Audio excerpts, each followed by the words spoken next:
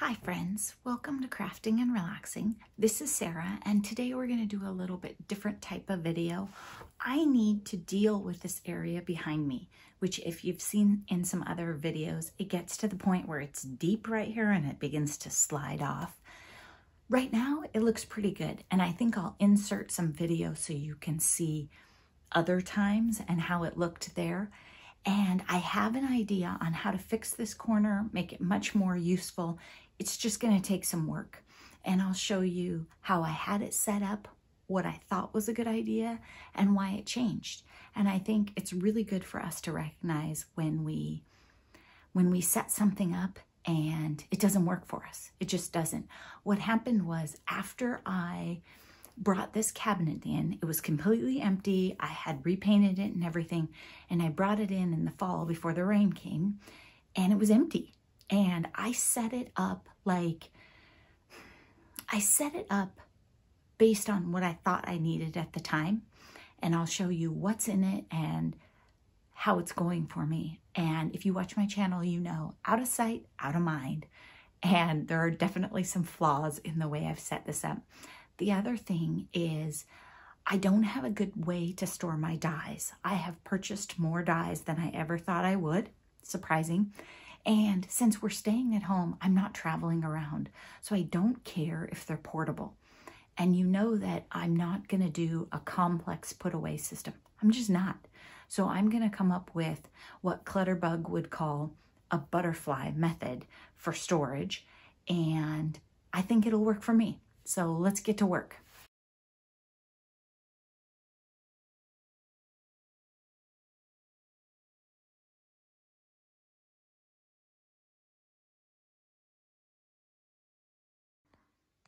I want to give you an angle without my head in the way so you can see what this corner looks like right now. And then we'll take a look in the drawers. It's not overly full. It's not too bad, I guess. But the reality of it is, I don't use the stuff.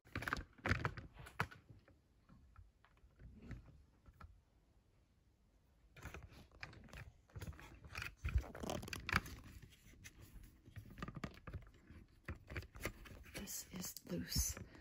Why is it loose? This bracket right here is loose. This thing. This isn't as good as mine. Yeah, it's not as good.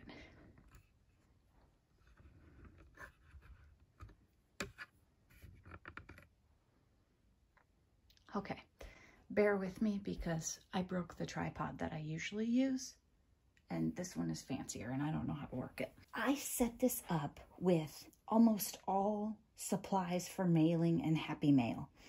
And what I found is when I go to put together Happy Mail to send to you guys, I don't look in this cabinet. It doesn't even occur to me. I do not walk over here and open this drawer and look in and go, oh, look, I have all these cute little matchbook notepad things that people can decorate. I could put one of those in every Happy Mail. I got those for free from somebody. I have a set of doilies. I have cute little envelopes. I have a stamp set that I picked up for somebody. I don't look. I work on whatever giveaway it was or whatever colors, and I go down the counter and I fill it up. I don't look in here at all. So I think this plan just isn't working for me. Here's cards that I was using for junk journals or to put washi tape on. Once I put them in here, I forgot they existed. This drawer, too full. It doesn't open. Sometimes it opens. It's not today. The sequins are supposed to be down there. One day I was looking for cute little envelopes everywhere. Turns out this is where I keep them. I thought I would do an embellishment box for somebody. I probably put this in the back of that drawer months and months ago. Oh, here's my cards. So I have cards in the drawer. When I send things out, it doesn't even occur to me to take one out and put it in there. So clearly not a good system for me, right? I'm a butterfly. We know this. I have to be able to see it, or it has to be something specific that I will go and reach for. You're always going to reach for your favorite paper cutter or your favorite die, that kind of thing. It can be out of sight, but just general stuff. I love this little blue tape. I think Kelly sent this to me. I forget about it. So what we're going to do is we're going to take everything out of this cabinet. Oh, this cupboard down here is worse. It's like a cupboard of shame. You have to be strategic to get stuff out of it. Look, it's a whole other box of giveaway stuff that it just got buried back there and I forgot about. So it could be for giveaways, it could be Happy Mail. Either way, I forgot about it. And then these. Okay, when I cut the end off, sometimes I keep that because you can put a journal in it and then mail the journal. This came with shoes probably. You should keep your packaging. Like your Amazon envelopes, they're great, but maybe I've gone too far.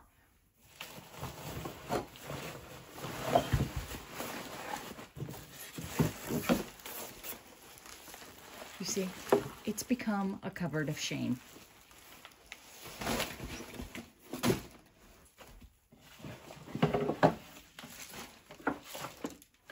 Also, it doesn't smell that great. I should have painted the inside of it too. And some people have given me great ideas about this cabinet, and I could do that. Maybe while we're emptying it out, I'll paint the inside.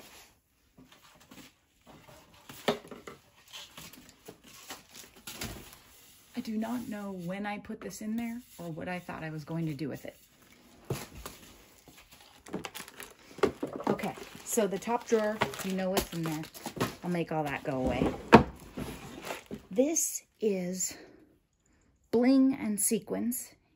I used to keep it all on the counter, but it just got to be too much. Oh, the counter and one drawer. Then that drawer got full and I put it over here.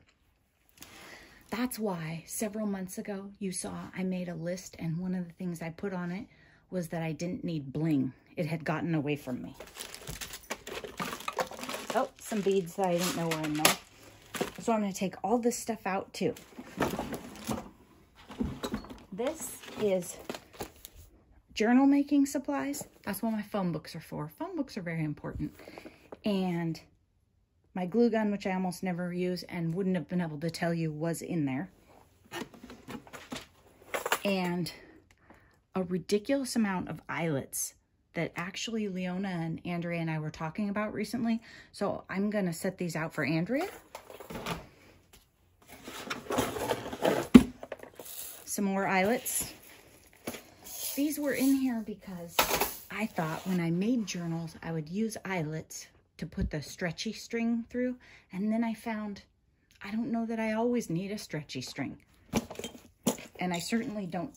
I mean, how many journals was I planning to make if you use one eyelet per journal?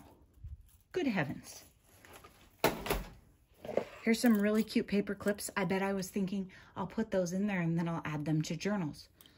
Well, I forgot they were in there. Here are the glue sticks. So we made some progress. Okay, so journal making supplies, if I had understood the definition, maybe if I put them in a clear box altogether so that when I pulled it out I saw them, that might work. This bottom drawer, like, did I think I was going to spend every single day sending out Happy Mail? Here's what happened.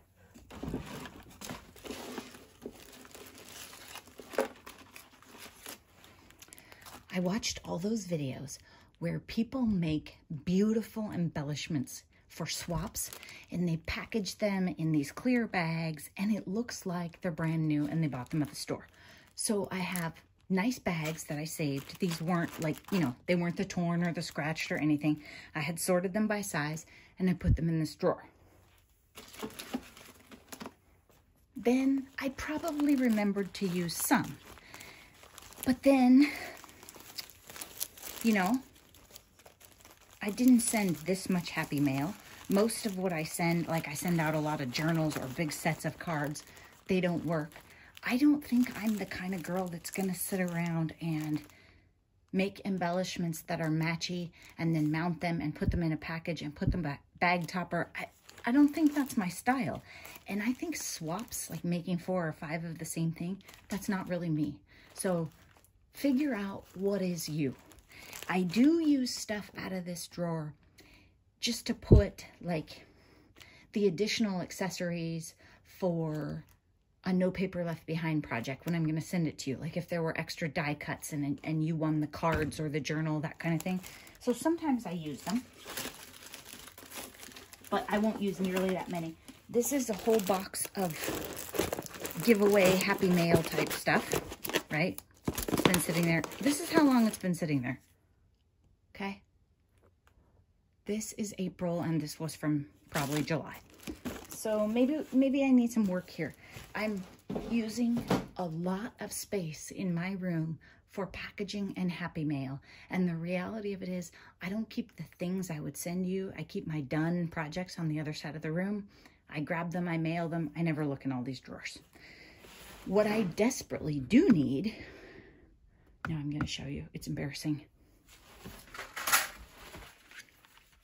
Is this how you store your dies? Yeah, no joke. Let your eyes focus on it for a minute.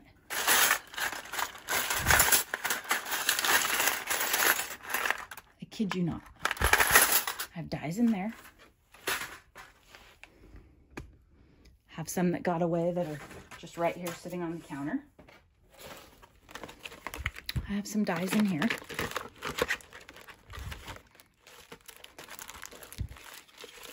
Oh, I have some other random stuff in there. Then I have more dies on that magnetic strip, which I like the idea of. I should not have gone down. I should have gone horizontal. And then some on that frame right there. And then I probably have some more in the drawer where I keep my stamps.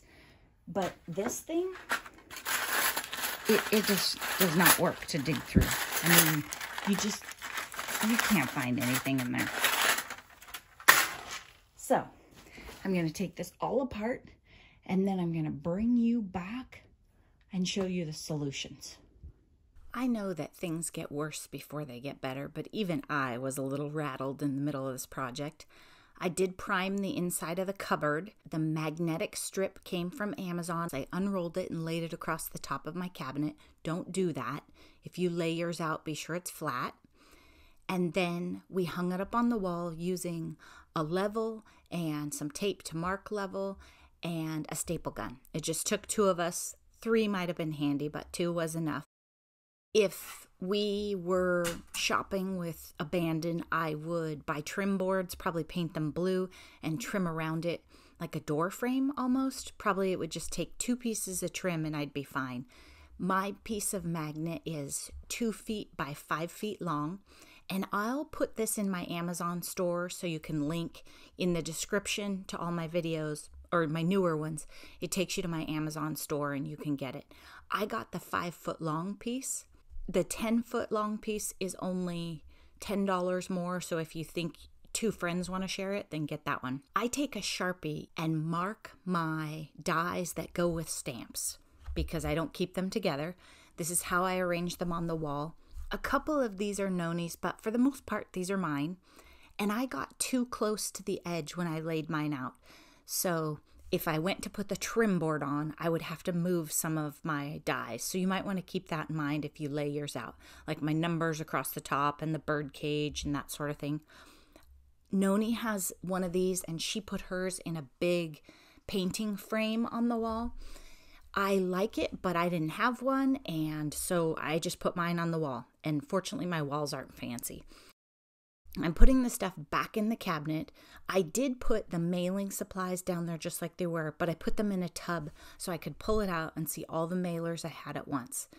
And then I'm trying to put my cutting mats and that kind of stuff in the top drawer there so it becomes a die cutting station. That shoebox on the left that I'm piling up is stuff that I think should go out to the shop.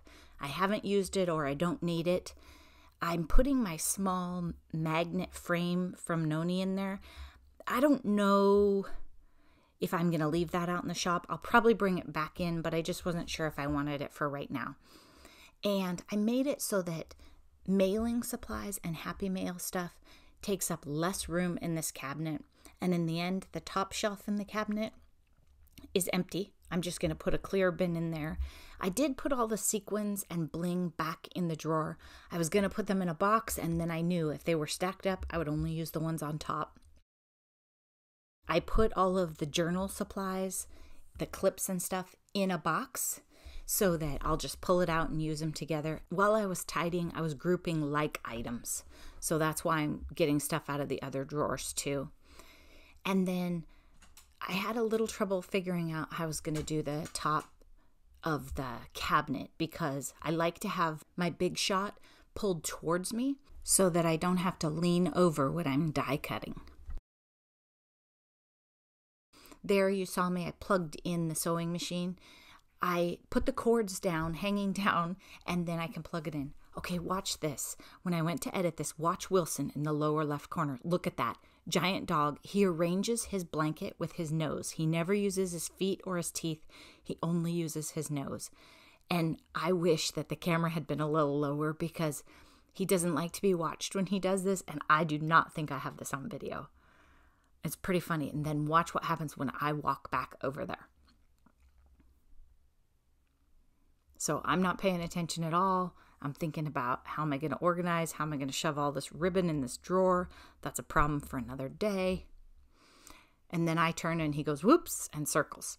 So I have a basket of stuff that I put back there. I decided that the Big Shot, it has to be pulled forward because for my back, I can't lean over. It won't work for me. So I might as well figure out what's going to go behind it. If you have ideas of what to store there, might be taller, I'd love to hear them. Thanks so much for watching. I hope you got ideas. Bye-bye.